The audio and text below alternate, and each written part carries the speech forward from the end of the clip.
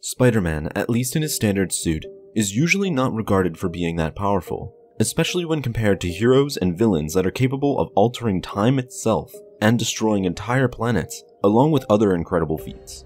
But with that being said, there is a version of Spider-Man that was capable of overpowering nearly every character in Marvel. This was when New York's favorite superhero was chosen by Captain Universe to briefly inherit the Unipower, turning him into the godlike being known as Cosmic Spider-Man. Just to give you an idea of what he was capable of, here's a quick rundown of what Cosmic Spider-Man was able to do while in this form. He was able to manipulate matter itself, possessed power to destroy entire planets with ease, was capable of reading minds, seeing into the future and past, and he had nearly unlimited strength, stamina, and speed. He also had no need to ever feed himself or to replenish his energy, and he was capable of sensing and understanding everything there was in the entire universe itself.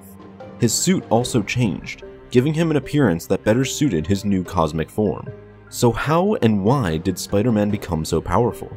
Well, as mentioned earlier, this power was briefly given to Peter by Captain Universe, which itself is a sentient energy force that seeks out worthy beings to temporarily give its near unlimited power to. This power is usually lended to those who are attempting to overcome destructive forces that are bent on destroying entire populations of people or even whole worlds, and that the only way to stop such a force would be with cosmic level power. Peter was chosen and given this power when Loki created and unleashed the Tri-Sentinel, which was a massive mechanical monster that was a threat to the entire human race. With the Unipower, Cosmic Spider-Man was able to destroy the Tri-Sentinel with relative ease as he blasted it with overpowering energy beams. Although the Unipower granted godlike power to its users, it did come with a few limits. For one, this power could not be used for evil.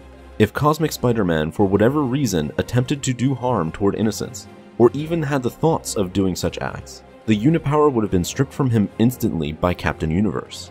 It also didn't have the power to bring back people from the dead, so Peter wasn't able to bring back Uncle Ben to life. And finally, the power only remained when the original threat still existed. As the very moment Peter defeated the Tri-Sentinel, the Unipower was removed from him. Though if Peter actively avoided to fight the Tri-Sentinel, the Unipower would most likely have been taken away from him and given to another hero, who would have been more likely to use it to destroy the Tri-Sentinel. So there were limits in place to ensure no one could use the power for evil or find a loophole in order to keep it forever. So why was Peter the first one picked to be the holder of this power for the Tri-Sentinel threat, rather than someone else? Well, just like with the one above all's interest in Peter Parker, it's possible Captain Universe also realized his purity of being a human, who deep down was just straight up a good person. That no matter how hard Peter struggled with life, in the end, he always ended up doing what was right, putting others before himself.